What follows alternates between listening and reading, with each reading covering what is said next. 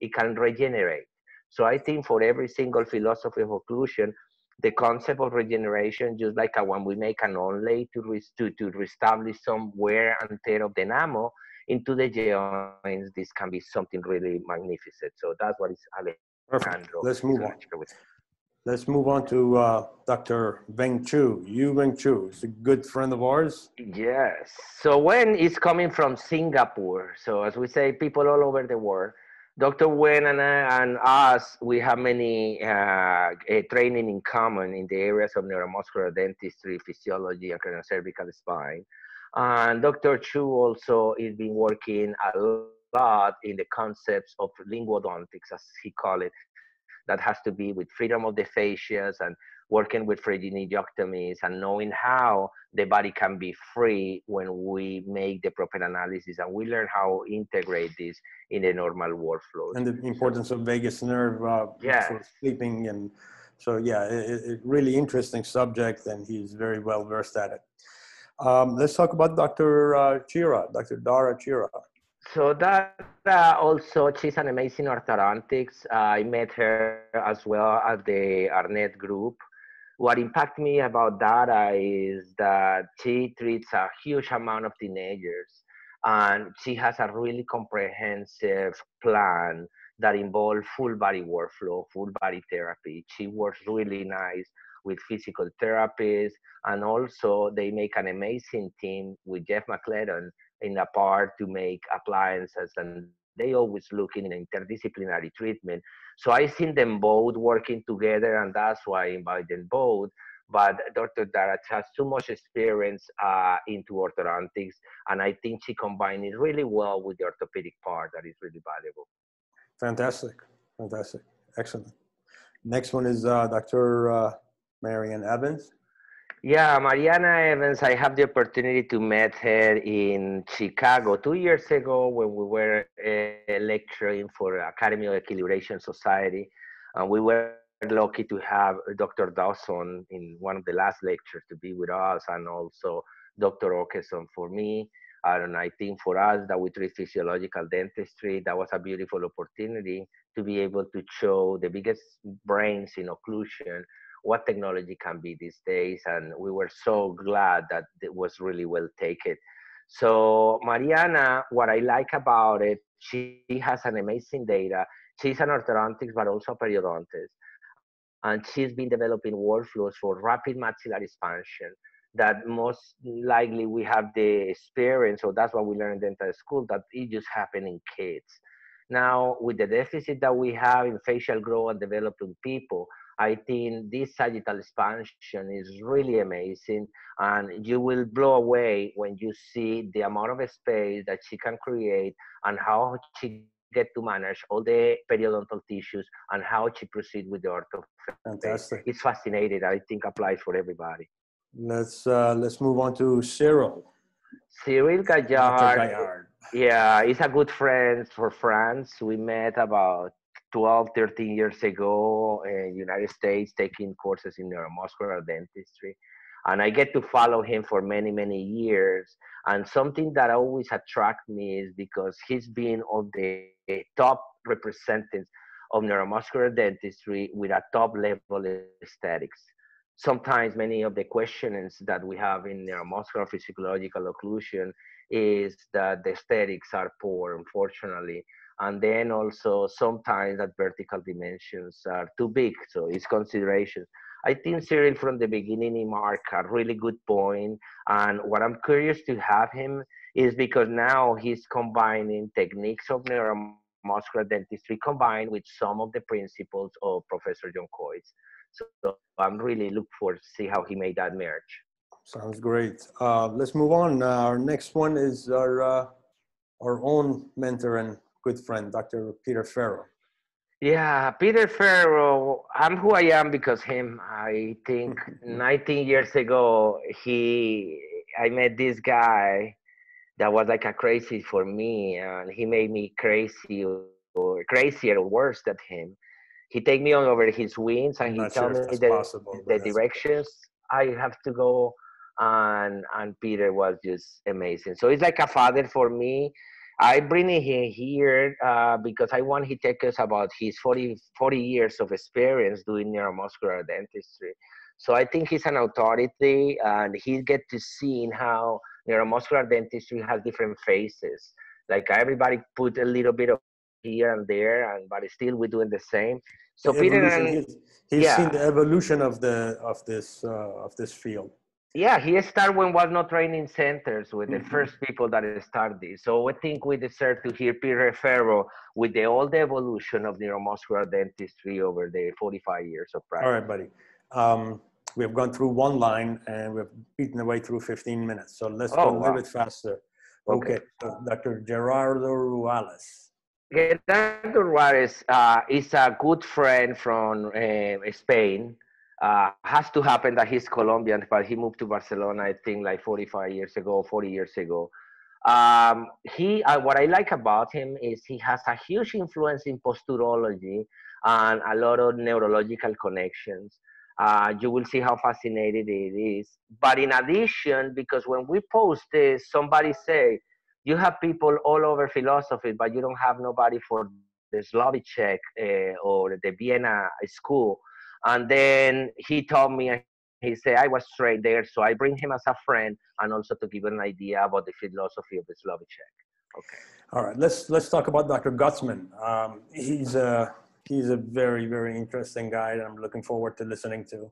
Yeah, Dr. Lawrence, I met him also to the Arnett group. He's a guy that saved my life often because he's a scientist and he provide me all articles for scientific data every time that I want to lecture. What I like the most about him is his positive attitude. People with the amount of resources in research as he has, he always is looking for articles that he make it work, that he make us think, that he has validation. And he's going to talk a lot about a connection with systemic problems into the temporomandibular joints, and also relation of medications that can affect the temporomandibular joints. That is, I think, part of my weakness. We don't know much about that biological part. So I'm really looking forward to learn from him. Perfect. Let's go ahead. Let's talk about the youngest member, Lucas. Lucas is the kid of the group. I think he's 30 something years old for Poland.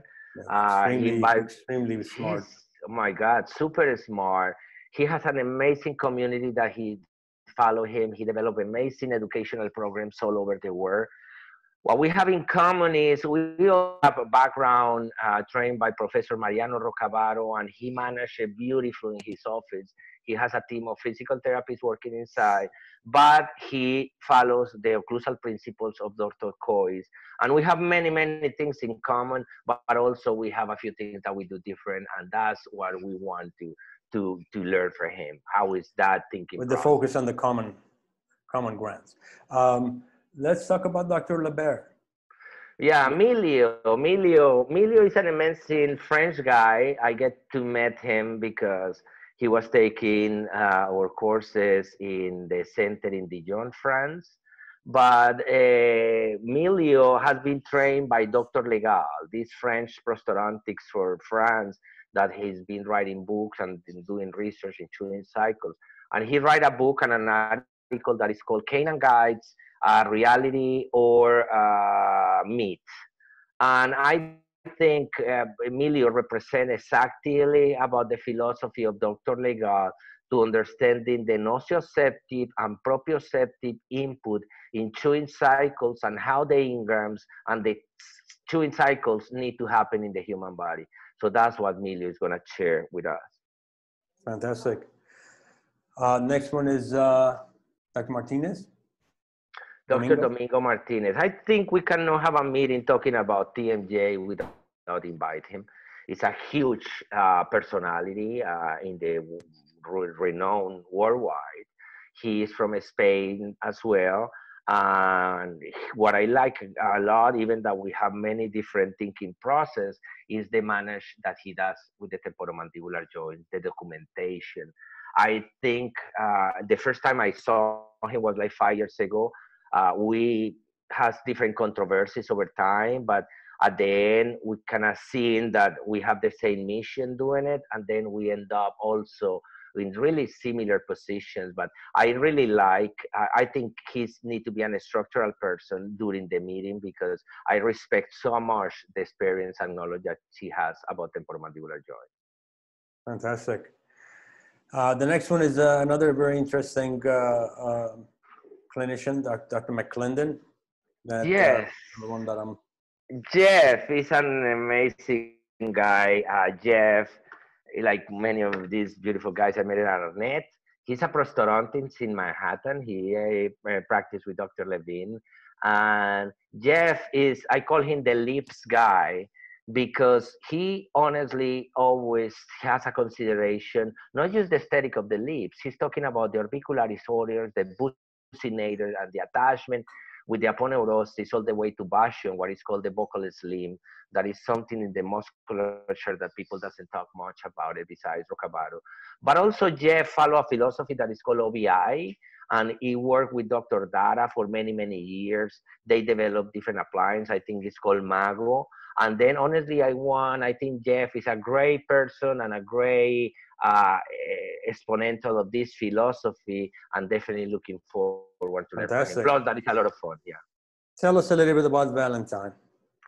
Okay, Valentine Precop is my partner in our Center of Biofunctional Dynamics Academy in Dijon, France. We have a personal relation. We've been working for 2 years. And the reason that I bring Valentine, because I think is one of the newest person in the working in the philosophy on TM3, specifically TMJ, is because when he called me that he want to work with me, he say, "Hey Javier, I get the same technology and the same equipment that you have, so now we can teach the courses." Has been 2 years since we teach about 5, 6 different courses, and we never get to use technology yet. So the point of view that I want to bring Valentine here is that he tells the story because he is helping now Dr. Bagliati, Francesca, with complex cases that she doesn't want to treat. So he is getting enough experience and without technology, because people think that we need the technology that we have to treat patients. And his story demonstrates that even though he has the technology, he's more focused to be a diagnostician, to be focused to thinking physiology, and that's what is being successful. All right, let's move on to Dr. Rick Robley, another very interesting clinician. Yeah, Rick Antics for Arkansas, and Rick is amazing. I've been following him for quite a bit because he's one of the biggest leaders in clear orthodontics, and he is one of the top notch, and he showed really comprehensive cases doing corticotomies.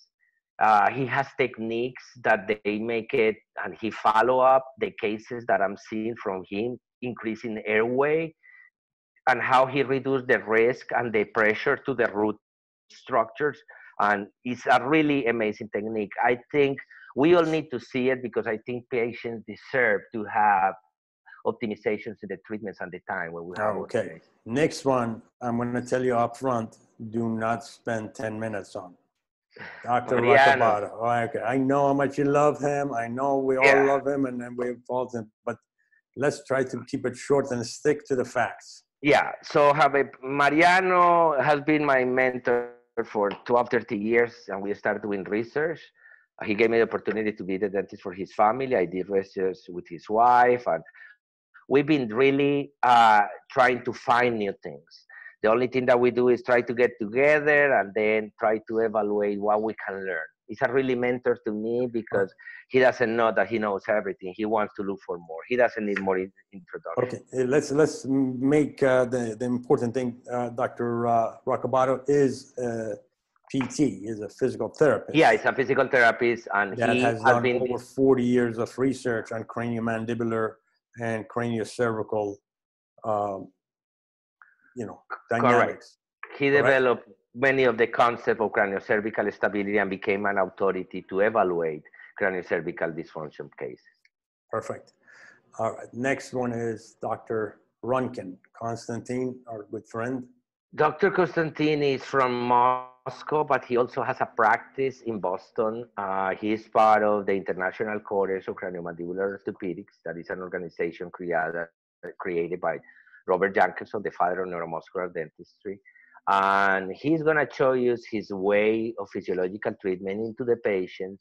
But also what I like is he also like a lot of research, and he has a really nice research in patients with cancer and tumors that they have facial maxillary sections, and how they can recover the musculature, harmony, and balance. So that's what I like about Constantine.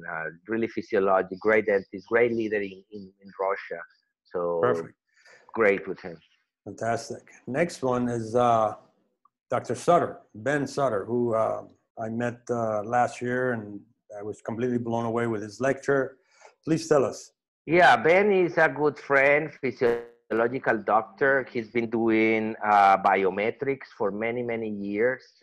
And he's been working in a concept about the timing of the occlusion of the teeth. So he's a doctor that understands the principles of neuromuscular dentistry and all the philosophies, but he developed a concept of primary care to check the timing of the occlusion, because that can create nociceptive input into the cortex. Now, I'm really excited about the integration between the concept of Ben Sutter with the concept of Francesca and the concept of Milio, because the three of them, they talk about excursive movements and chewing cycles and interference. Dr. Sutter make it with T-scan, and that's what is really good. He created a really good protocol, really to do it, utilizing T-scan to equilibrate the timing of the. Well, that's another goal for our meeting, is to actually build bridges between these guys, because sometimes they work independently and they haven't met each other, and it would be great to create those connections. Now that brings us to the next one. I feel like you've talked so much about Francesca that I already know her and I haven't even met her. So yeah, don't ask me to be short in that one, because that is no. I love her, honestly. It was crazy because I need to tell this. I was we both like aesthetics as well, and she was speaking at ceramic symposium for quintessence in Hollywood, and he finished a lecture of cases totally destroyed mouths. And then all that I'm seeing is all these beautiful restorations. And I noticed there was no traditional bite registrations taken into the patient because the mandible wasn't retruded. So as far as she walked out of the room, I go fast behind her and I say, Francesca, you didn't make central relation in these cases. You take this bite differently. This looks like the way I take my cases. Let's go and talk. And that was 5 years ago, 4 years ago. And from there, we created a great relation. She went and took the courses with me in Dijon, so she understands what we talk about. And I think I give you a 10 points because she's spreading worldwide the knowledge of function, making the people comprehends that the human body is more complex, that is physiological, and in everything is all about function. She's amazing in adhesive dentistry, and then I can't wait that you guys get to know her. Yeah, I you love forgot her. to mention that she was trained by Pascal, and she's a huge authority on adhesive dentistry. Yes. All right, let's move on to the next one, which is another one that I'm really looking forward to, Dr. Valerio. Yes. Patricia is the only doctor that I don't have the pleasure to know her personally, but it has a special connotation. For me, orthopedics has been something really important because in Latin America, for us, we have a stronger basis in orthopedics than in orthodontics. She worked with Dr. Wilma Simoes, who is one of my mentors. My initial intentions was to bring the Professor Simoes to be with us, but she's a little complicated these days. So she say, let me send Patricia. She will represent you beautiful. She's an international speaker.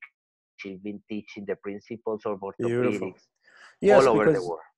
a very important point here is that we're talking about occlusion, but when does occlusion begin? And to me, moving fast with children and setting them up for success in the future is extremely important. So that I'm really looking forward to.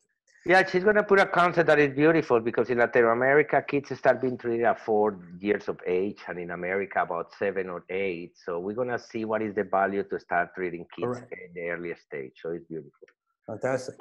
All right, now comes the next one is the most difficult of the interviewees, only because of the language barrier, but hopefully we can pull it off. Gustavo, tell us about Gustavo. Yeah, Gustavo is an amazing guy from Argentina. He doesn't speak English, but it's so valuable the information that he has with us that we're going to accommodate because we want to steal his mind.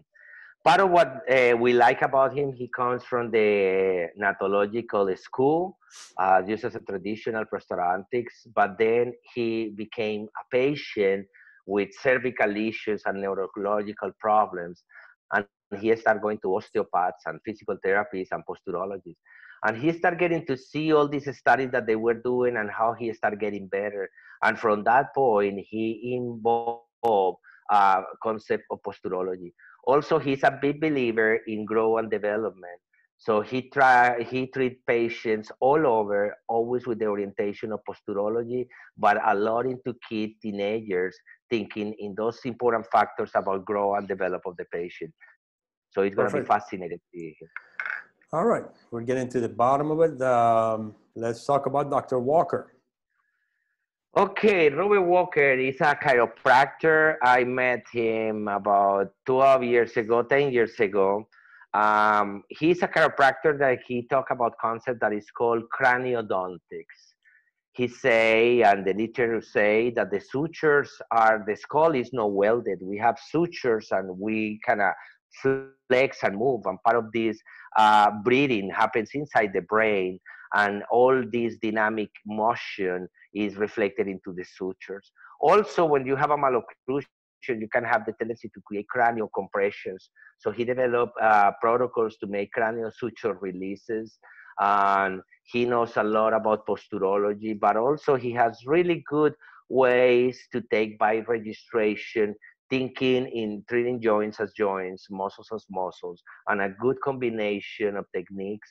I get trained with him and pet Dr. Ferro, and I think it's really important.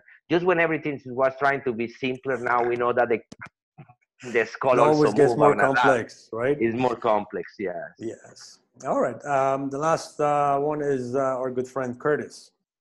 Tell us about Okay. Curtis. Yeah, Curtis is, my God, I know him from the beginning that I started going to take training in neuromuscular dentistry.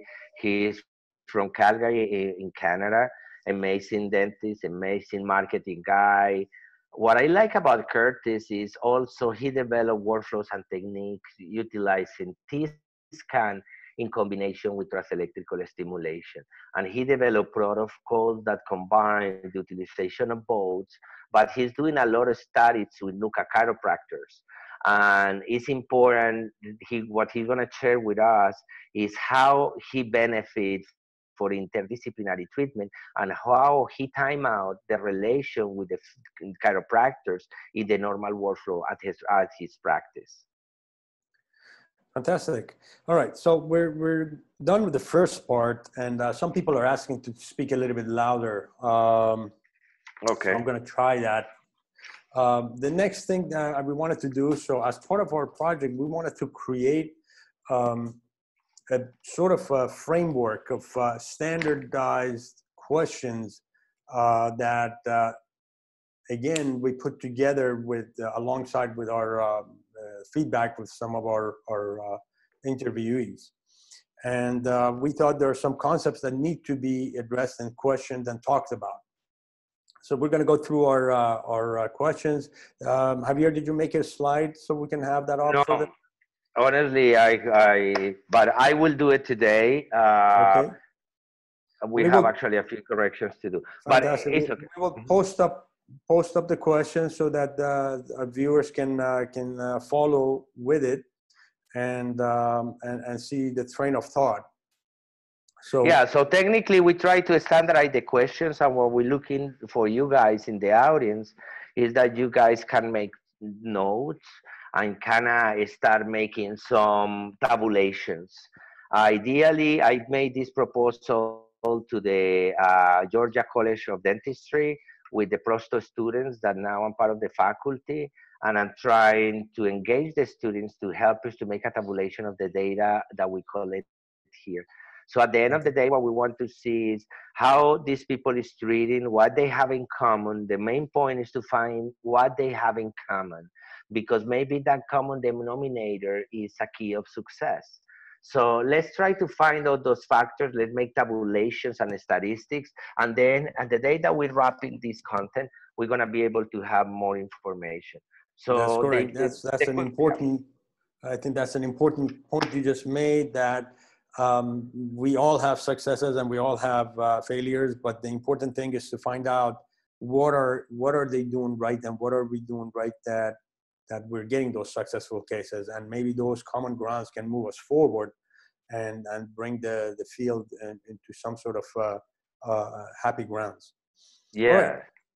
Let's talk about the questions. Okay, we're doing really good in time, Hamid. We have 30 minutes. It's not easy, but good. I am trying my best. Yeah, all right. This is good. Okay. All right. So let's go with the first question. And please do not mix it with the next one. All right. So what is occlusion for you, or, you know, to you, and who has influenced you? So just explain what was that question about? Yeah, so in this question, it's like us to start to getting an impression about the thinking process of the speaker. Many people can consider that occlusion is just related with teeth, and they can master it. They can talk better than anybody else about contacts and tripodism and how perfect the occlusion pathways and everything has to be done. But it can be people that occlusion can combine occlusion and then the joints, and then they're gonna go deeper into that. And I think this is the story of most of the speakers and the guests, is that for them occlusion, it combines many things because they have extensive training. And the idea that we put this material together is that you guys maybe can see where they're coming from. So that's the idea of the first question. It's a really wide question, but it's just to get to have the sense to see and more occlusion in the natologic traditional way, or no, I'm more about the contemporary way, just like Francesca, or no, I'm more holistic when I'm thinking about posturology, cervical spine, swallowing, and airway. All right. So that's what we want to have. To the next question. Stop it. All right. Yeah. So basically, we wanted to know where they're influenced. So then the second question is, which factors do you consider before the stabilization, prior to the stabilization, you know, such as those you were just mentioning? Yeah. Posture, so many people has been asking me what I mean by stabilization. Stabilization is that point of where you decide to take a bioregistration and you expecting some recovering, healing or improving of function. We can have two phases of stabilization. Can be one prior to splint therapy. That is when we're gonna make the diagnostic, and then we take the first bite. We clarify the first bite that we take is not the last bite that we take. And then can be when we're gonna move for the restorative phase, can be another stabilization. So in both factors, I think is whatever else they take in consideration. If they interconsult the cases with another physician, or what they consider need to be settled before you move to a next step that we consider stabilization. All right, and that brings us to the third question, which is what type of information or diagnostic records do you obtain or do you collect? Yeah. And why? Yes, exactly. This is a good point, because I think we all pass through this evolution. I mean, we've been doing this you and I for 18 years at least. And then 18 years ago, we didn't take that many images. We were taking technically some transcranials that was really difficult to see. And I think we evolution to tomograms, and that was a little more clear. But now standard care is about CBCTs. So now has been changing that utilization. In the meantime, we use many other instruments that even sometimes we don't even use it anymore, like pharyngometers that we're trying to use for the sleep. And then it takes us time to know that the physiology was different. And that's why we start using another resources. So this is, we want to get to know what is the physician. I think you just crossed into okay. So the next question is what instruments do you use, and instrumentations to collect those data, such as MRI, jaw tracking, Correct. Okay. kinetic Yeah. movement, and But showing. that's what we hear. Okay. That's So what you hear. That's perfect. Yeah. So here, with the instrumentation, as Hamid say, I posted some videos the other day about dynamic MRIs because I think MRIs can be an amazing tool, but I think it's difficult to have them, and mostly dynamic. So even that, I think in TMJ it can be important to have MRIs. I think we don't have access to it, but I think CBCTs are coming standard. It's something that every office has. And also, if you ask me if this is about equipment, I will say not. The thing that you can use is just a cell phone to record videos, and then we will go over all. Sure. So it can be anything simple to very sophisticated.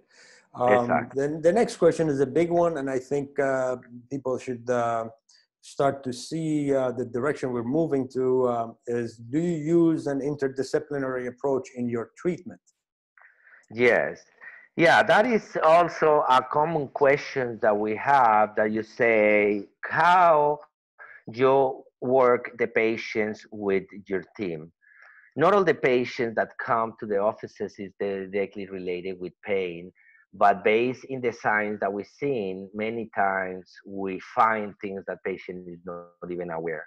And in that point, that's like I spoke about the 7 steps of records. That information, the physical therapy can have it, and then they can tell us if that problem is ascending or descending primary. And I think that's what is going to change the conditions, right? All right. Yeah. So the next is that if you have to establish a sequence, of treatment, what would it be?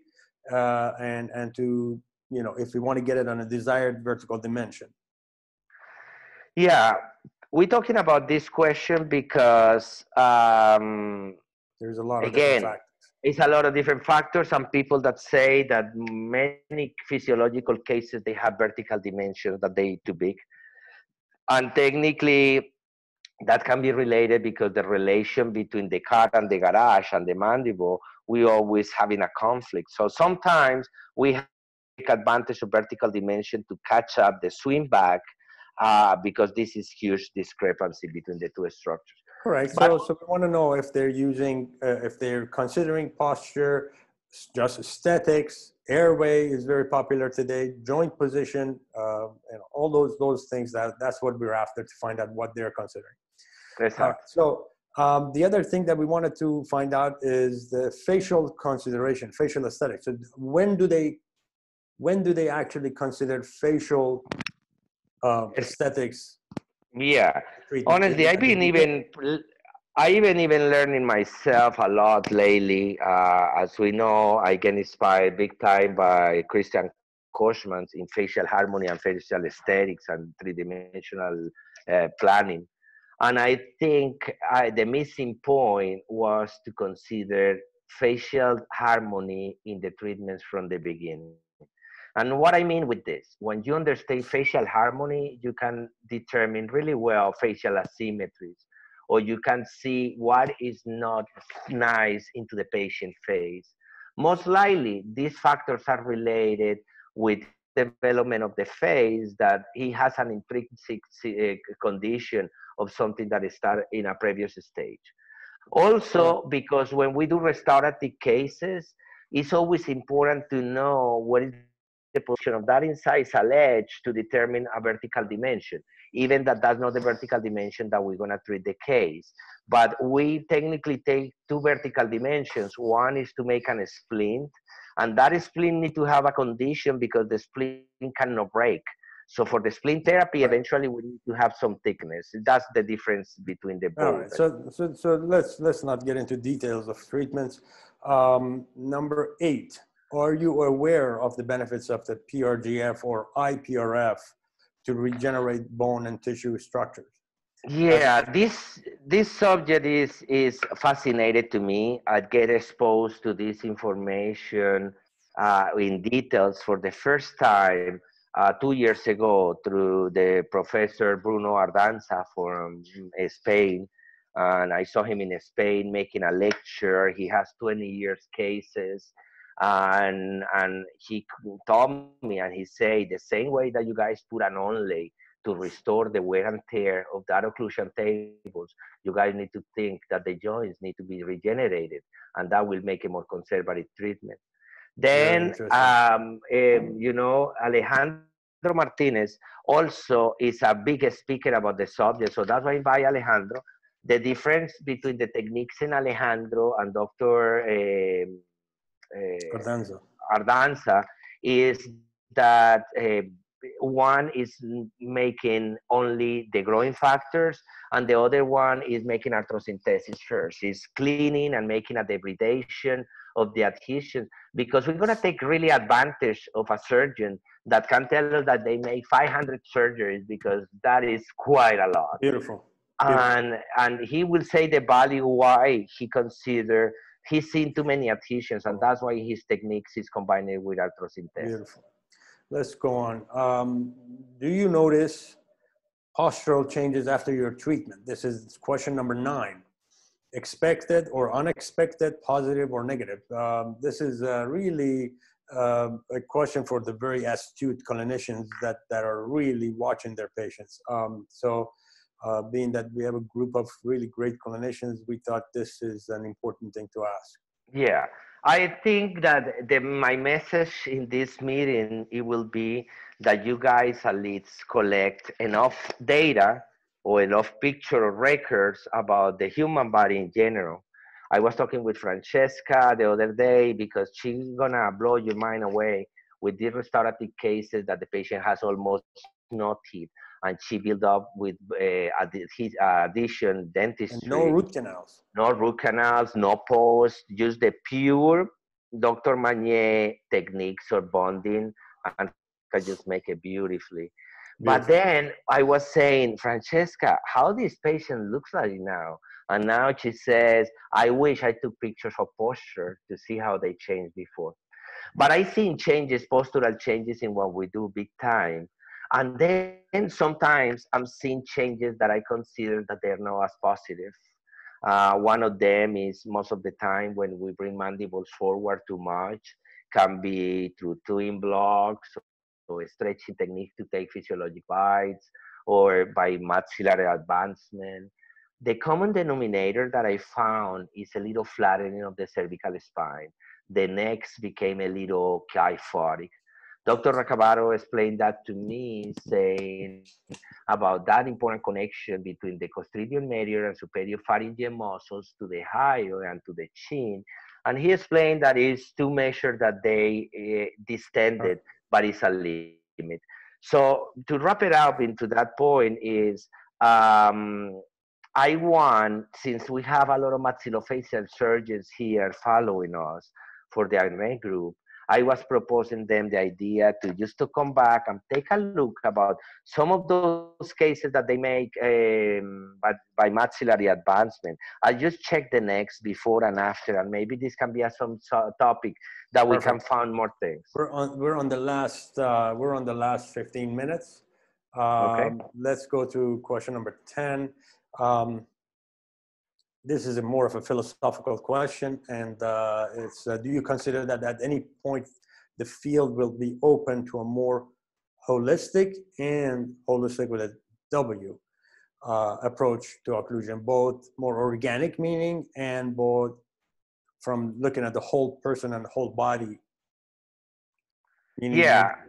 And I think everything in life starts with something, with a belief, with a dream and a belief.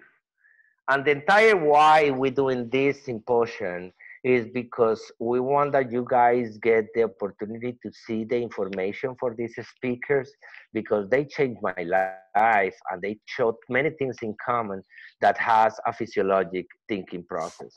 So I want that for this, my belief is I want to know how much the speakers are willing to participate in this revolution of education, and to try to find out if in some point we're going to have more standardization, and we start fighting about occlusion, and we start creating maybe protocols that they more optimize and more close to the real physiology of the human body, that I think we violated it a lot. Fantastic. And the last question is something that we felt we need to ask everybody, because it really goes to the fundamentals of our beliefs. And can you do it is to the clinicians is, can you describe the events that happen in the joint? Specifically, we're talking about rotation, translation, and where do they expect that the condyle will end up at the end of their treatment? Do they have a specific position? What type of occlusal scheme they're looking for? And you know, what type of, you know, are they looking for? Okay, this question is I'm excited about it because I've been talking really loud about that it doesn't exist a hinge axis rotation, and I have extensive data that it shows cases with advanced jaw trackers, that it shows that the events that happen into the joint have different misinterpretations, and that of course is a strong literature based in research that doesn't necessarily wear cadavers. So the reason that you can see here in my background is because this is a case that I put just last week about the comparison in two patients in natural, normal opening and closing. It's in my Facebook page, it's in YouTube. And I want that you guys see, first of all, how is a reaction of the head also when the patient is making a mandibular opening, but also how is a totally translation into the condyle. So we will talk in this question about osteokinematics and arthrokinematics of the synovial joints. And I'm really expecting to have Dr. Roccabaro and all the other physicians trying to give us a description about these two events that they through controversial, where people have been opening vertical dimensions in articulators because they assuming that we function as a hinge axis, what in my way is something that is not that way, let's say. And then we will validate. Well, again, we want to learn, and Yeah. we're open to all trains of thoughts, and but mostly we're interested in science-based and physiologically logical explanations. We're not here to create the controversies, and we want to truly understand, and we want to learn, and if we can pick up some new things and add it to our protocol, we're absolutely open. We're not ashamed of telling everybody that we steal minds and ideas. Exactly. We want just to help us to describe something that it can become a standard in that definition of what happened into the joints, and maybe is mostly a description factor that we have. But this question has three fundamentals, right? I think this is the question, and we put this question at the end. That's why many of the speakers, they don't have it, or any of the speakers, they have it. Because we start receiving people asking, but what is your condylar position? Or do you think the condyle rotate and translate first? Or how is your occlusion? So we break this question in three factors. The first one is we want that the people help us to make a description what events happen into the temporomandibular joint. We need to distinguish between arthrokinematics and osteokinematics, so it's no confusion. So we will go deeper into that. Also, we want that the physicians, they determine by experience when they can describe that they finish the cases in which condyle position can be described. Can you name it where it can be? Because when I was doing a lecture the other day with people that we're supposed to don't have nothing in common with me, at the end we found that we end up in the same position, and we say this is like we fighting and having all these controversies, and then you have your ways to take your bites. I have my ways to take my bites, but look where I'm finished, look where you finish, and we almost the same. So I think this is what is beautiful, to try to you describe modalities in the way that we do it, but we're trying to unify the concept. Right. But at the same time, another thing to keep in perspective for everybody, I want them to keep that in mind. The overwhelming majority of dentistry done out there, maybe more than 90% is done in habitual bite. So all this kind of quarrel about occlusion is among maybe 5 to 6% of dentists. And many of them have a lot of successful cases.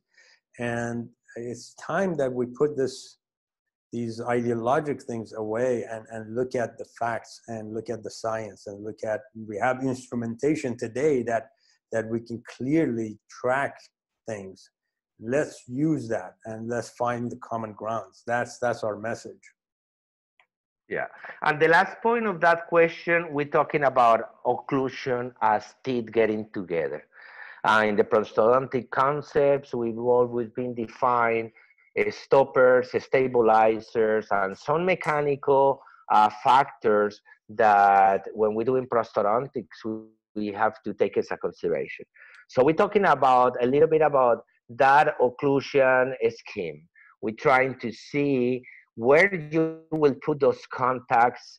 You will trying to go for a cos-fossa relationship. You try to look for cost interdental space. Or you believe what you will do if you have a case that is edge to edge, what you have a case that has a class 3 tendency, that they have conflict into the occlusion, how you create those coercive movements, how you create the freedom in chewing cycles, or what is that dynamic thinking process into that relationship between the teeth, because that's what most people knows about occlusion. And again, with all these questions, I think we're gonna have a sense about how people is being consider occlusion, thinking with a different mind. Fantastic. Well, Javier, we have done it, man. We're at the last 5 minutes of the initial meeting. I don't know if you've seen any of the questions. Do you find any? Do you see anybody posing any questions for us? Okay, so in the meantime, we're looking for questions. So I'm gonna remind you what is gonna be our next speaker. So today we're gonna be at 1 p.m. because remember the logistic of this event is we having 8 days of interviews, 3 interviews a day with all these magnificent speakers. Then we're gonna have the day, the 1st of May, 12 hours of continued lectures by these speakers. It's called the Occlusion Marathon. It's a gift that we create because I think my information many times need to be free. We want to encourage you guys to start getting love in occlusion. So that's why we put all this organization together. So Peter Ferro is gonna be with us at 1 p.m. And today we're gonna have at 6 p.m. Dr. Professor Mariano Rocavaro, 2 amazing physicians talking about physiology, about the function, and about friendship and loves and beliefs. Thank you so much. Do you have something else to say? No. I just want to thank everybody, and hopefully they'll have enough time to join us again at 1 p.m. to talk with Peter. All right, guys. Have a wonderful day. Stay safe. Stay home. Stay clear. I know that in these times, people already take a lot of continuing education, and maybe people at this point is trying to create more strategies to see how we're gonna start again. And maybe that has created a little anxiety. But remember, the most important part is we have a huge people in the top of all of us, that is God. This is happening for something. We deserve to put a little piece of us because we deserve to make a better world for future generation. It's a commitment in all meanings. So I will see you guys at 1 p.m. Thank you, Hamid. You're an amazing moderator. Thank you for keeping. I want to mention that during our practice, we never made it under 1 hour, and we did it now. They did it. That's good. That's awesome. This all right. is gonna be really good. Thank you, guys. Love you all. Take care. Bye-bye now.